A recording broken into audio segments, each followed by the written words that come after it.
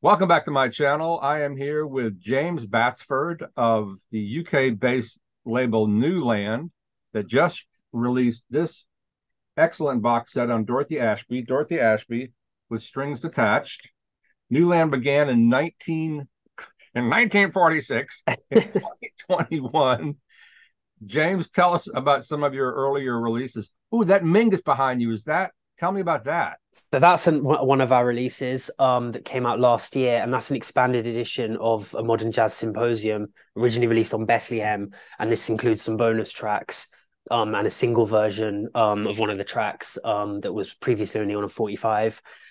So this is our most recent kind of standard LP release.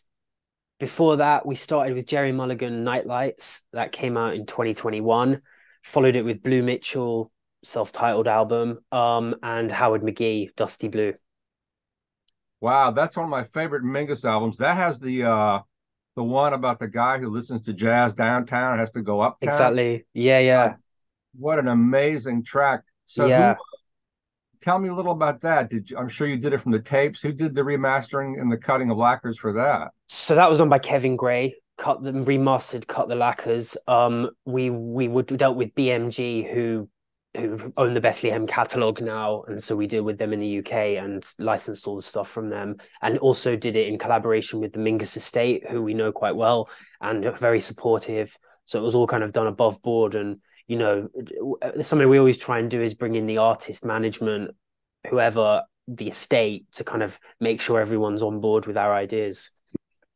Um, so is that your most recent work, the That Mingus? so the Mingus is the most recent of the kind of standard releases, but in terms of the box sets, the Dorothy Ashby would be the most recent release. Now, And that are all of your releases like this is limited to 5,000, I think. Are they all that's limited? no, that's limited to 1,000. Good Lord. Yeah, Um, are your standard releases limited editions as well?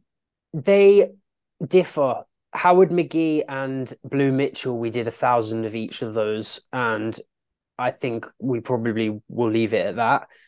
We tend not to put a number on the kind of standard LP releases because demand and a good example of it is Jerry Mulligan. We were a bit unsure of the popularity of that record, and it kind of surpassed all of our expectations. And really, I think people are kind of redefining it as a classic now. So it's kind of picked up a lot of steam. So that's kind of kept selling. But we don't want to just keep it going and just overpressing. Um, so where can someone watching this find the Mingus, much less the Dorothy Ashby? So Where Dorothy Ashby, online? we are down to a few copies now at the time of recording. Mingus would be available via our store, Newland, our Newland Okra store, which you can find on our Instagram or Facebook page. What does the Mingus go for? What's the US price? It would be $35, I believe. And what is Yeah. that artwork behind you, behind your head? That is Oh, so really cool. this is just a Pollock reprint. Yeah, Wow, it's nice. how Not an neat. original. Oh, well, it's so cool. Well, let's talk about this amazing Dorothy Ashby set that has it's her first five records, I believe. Six. And these are not only are the pressings beautiful, these are some of the finest sleeves I've ever seen. My little camera won't do them justice, but they're really beautiful. They're kind of they're matte finish, but what are they called? Reverse sleeve? So it's called reverse board sleeve, and the idea is to kind of give it a rougher finish, just to kind of harden it and kind of I really like the way it presents the art, this way of doing it, and it's what we tend to do for all of our releases. It's kind of like our signature look for all our records. It also sort of sets them apart from the lamination fever, which is Yeah, really cool, but this is something different. And also, you kind of feel the need to have clean hands when you're yeah, when you're touching these because there's they probably attract dirt, and which is like that's an iconic cover. yeah. And it also comes with a really I mean one of the best, and I'm not just saying this because I'm on the line with James, one of the best booklets I've ever seen because of the liner notes by What's her name? Shannon Effinger Right, did an amazing incredible liner job. notes. And the photos they have, like there's a photo of Roy Haynes I've never seen anywhere else. Amazing photos. Now we often see the tape boxes, but we don't see we never see the clippings. This thing is full of advertisements for her gigs. Yeah. I mean, I'd love to see this for a John Coltrane set or Elvin Jones. I mean, you never see this. And I'll ask you about those in a minute, but it's a great booklet. I listened to all these records. They sound great. You really hear the evolution of her playing. What inspired this project for you? For me, I kind of picked up on her through her work on, on labels like Regent, Prestige, New Jazz, the labels I follow and try and always pick up when I'm in record stores. And I just kind of picked up her records over the years, and they really just grew really fond of them. And I kind of they weren't being reprinted. I think In a Minor Groove was done, but none of the other records were made available. Well, I don't think they have been since the time. And it just felt like, you know, these records should be in print. They should be heard by more people. I feel like she wasn't really she's never discussed in kind of the larger kind of thoughts of jazz. So I think it's kind of right that she had a bit of a moment, and it's kind of I personally just thought as a collector of her records that surely other people will kind of dig into her, and there might be a lot of people that aren't aware of her work that can kind of check her out. I think, perhaps her later stuff is a lot more known, but this early period is kind of, I guess, probably because the records are so hard to find, is a lot less known. So I think it's kind of, and they're great albums. So, You mentioned Regent. Talk about a rare, weird label. yeah. I work at the Jazz Record Center one day a week. And we have this weird Regent album with an organ on the cover, and it's some off the wall record with Charles Mingus on bass. All right. So it just sits there in the Charles Mingus section, and people go, "What the heck is this?" Yeah. What else was on Regent, if you recall? That's a really God, I couldn't off the eclectic. top of my head give you names. It's kind of, I guess for me personally, I mean, the labels I always go to, obviously Blue Note, Prestige, but then yeah, New Jazz I think is a great label. Those kind of the second level ones, place like Bethlehem, it's kind of like, you know, people often focus on the Prestige and the Blue Notes, but those second level down kind of labels, the slightly smaller ones, were just releasing a lot of the records by the artists on those bigger labels, but just killer records that really go under the radar, you know. So there's a lot of kind of cool things to be found there. Yeah. What do you think accounts for this? I mean, these are 60-year-old records. I mean, this Yeah. is ancient music. And I was thinking about it, and I think it's impossible for most American jazz artists in the US because they have to compete with the past. Overall, do you think what is this draw and fascination with music from the middle of the last century? I don't know. I guess for me, as someone who wasn't around there, it's the historical context of the time. It's interesting what was going on politically. It was interesting, especially from someone from the UK looking at America, what was happening in America. That was such a significant time of change. And then you've got this whole the whole black experience in America during that time, the records that were being made, not just in jazz. I mean, this goes through all kinds of music, but jazz specifically just has this like real magic to it of what was being done. These guys were, and women were playing clubs, these really small clubs everywhere in America, releasing these records a lot of the time to not much popularity, but just that's what they did. And they released so many records continuously, weren't disheartened by the fact that a lot of the time it might not be as popular as it should be. Certainly someone like Dorothy Ashby is a good example of that, but just persevered a lot of the time against the odds as well. You really spell that out, or Shannon spells it out in the liner notes.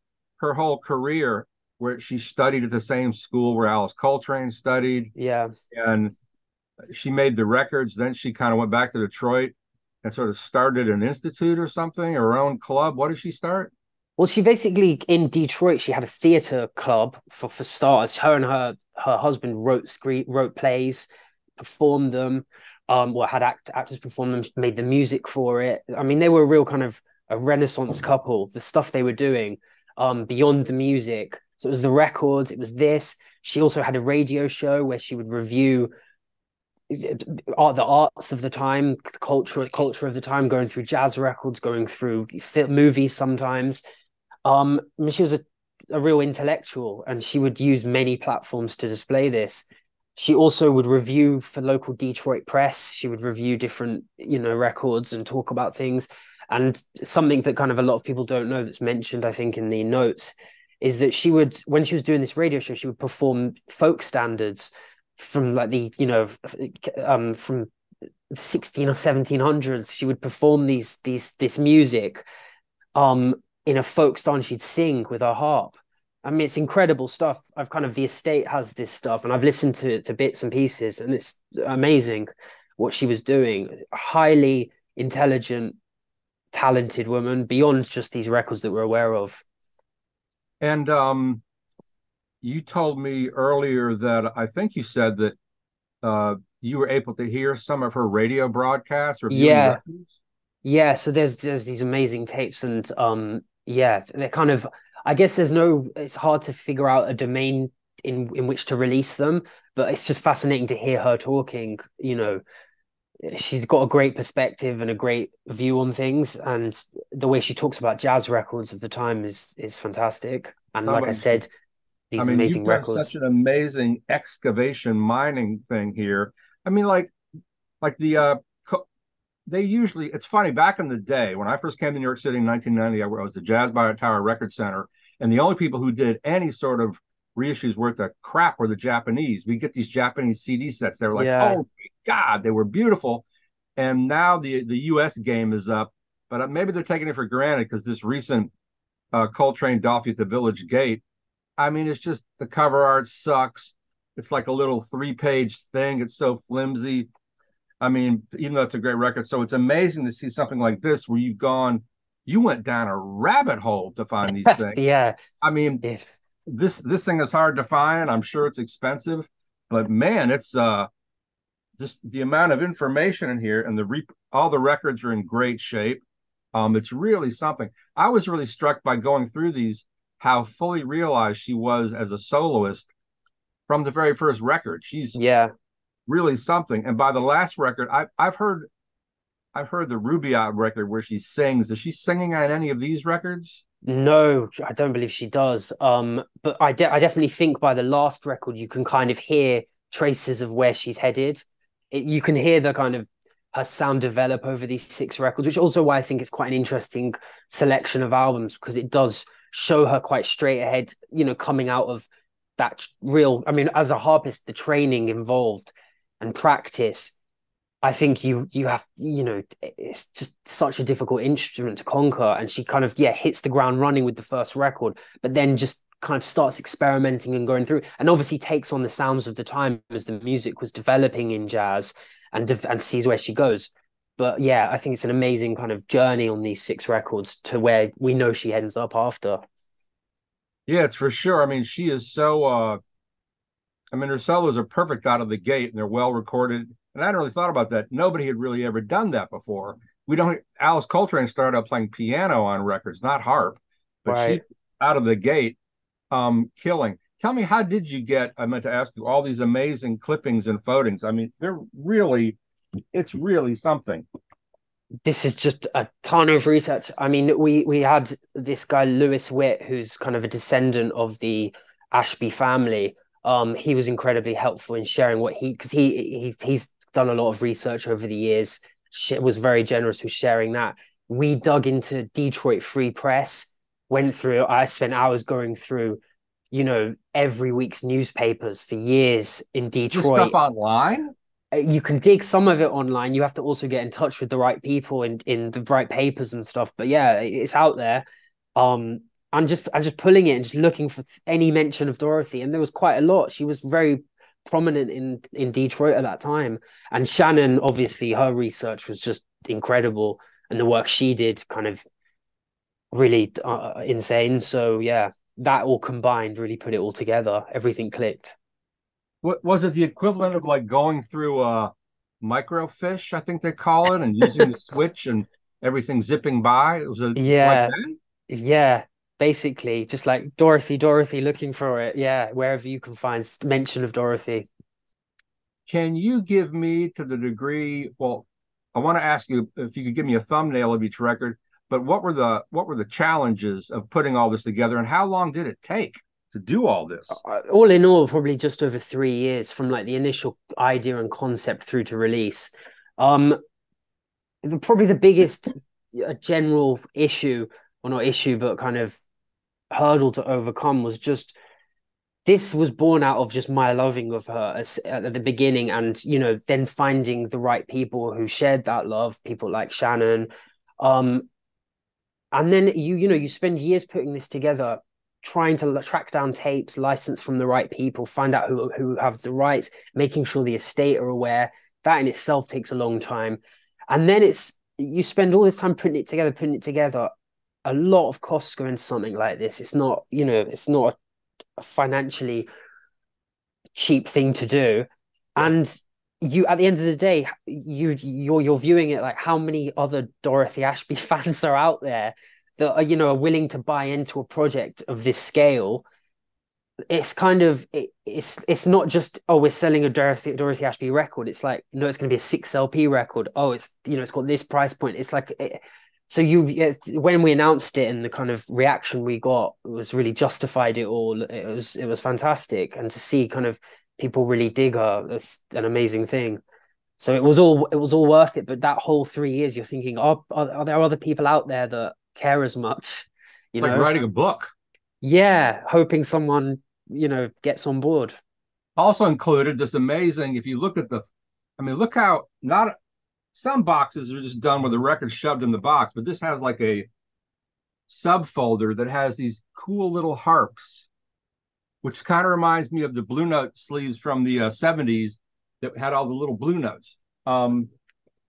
But James has agreed to give us little thumbnail sketches of each record. And this is the first one. Just however much you feel like saying about each one, and we'll move on to the next one, sir. So I think this first record kind of is in line with a lot of the kind of jazz records being made at the time. It's kind of, I mean, the band are fantastic. It's the first of her collaborations with Frank Wes, who we know met her when he was touring Detroit and was kind of hooked up with her, which started a few album collaboration. Album on Regent, her only. I mean, the strange thing about all these records is it's literally one album for each label. She didn't really have a run on anyone specific, so she kind This of one was was always. on Regent. This one was the Regent record, yeah. Wow. And so yeah, kind of it's a bit of a half and half record. We have the kind of jazz standard covers to start it off, and then the second half is kind of more her own originals. So it's an interesting record, kind of, I guess, like a starting point to her testing her own material. And what's cool about these also, these are small labels. If you look at some of the larger labels from the period, even with the major artists, some of the covers are so corny and cliched. Never Yeah, mind the overabundance of white people on the cover with yeah, black people's records, but some of them are just so corny. I mean, that's a beautiful, yeah. beautifully conceived cover. Well, it's an Um, interesting thing actually with kind of a few of these records is the fact that it's unusual because I would think she must have pushed for this, that she appears on the cover, because you've got to think how many male artists of this time who weren't put on the cover or swapped out for like white people basically. I mean, it's amazing she got her face on there. She got, it's her on these records. It's her. You really feel it's her album. that's a really good point. Can you say a little bit about this one? And you're right. There she is. She's a very attractive woman, and she had a beautiful voice. Yeah, and I think again a record with Frank Wes. This time, I mean, I think the bands are incredible. And I didn't mention this before, but the second of her collaborations with Rudy Van Gelder as well. This one's got Herman Reinhardt Taylor on as well. It's just great musicians throughout. This one's on Prestige, recorded a year later. I mean, just the kind of she's really. I think this is the record she really kind of starts to really get into it and really kind of you start hearing Dorothy Ashby. And then this slightly weird, murky cover. Yeah, completely out of line with the others. But pretty cool as well. I love the green of it. This one was on New Jazz again, Van Gelder, again Oh, it was Frank New Wes. Jazz. Yeah, and this is the Roy Haynes record that you mentioned before. yeah, I mean, just throughout these records, it's just the level of musicianship. It's just the best players around on Yeah. there. It's fantastic. And these sleeves are really well done. I've gotten a few of the third man by request, and the records are great, but the sleeves are just shit. They're like really Yeah, thin. I mean, you can tear the sleeve when you're opening the record. So these sleeves are heavy duty. Another unusual, surreal sort of cover. yeah, very strange on Jazzland. Really, just bizarre. Again, just like almost psychedelic before the psychedelic 60s kicked in.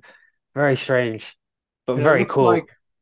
it looks like a female playing the vibes. And it's Terry Pollard vibes on this, Oh, but wow. yeah, Okay, that it's would got be the only Jimmy Cobb on drums as well. right. Bit of a longer album as well. Huh. Yeah, cool record. Another iconic cover. Can you tell us about this one? Fantastic on Argo weirdly. I mean, I think it was a chess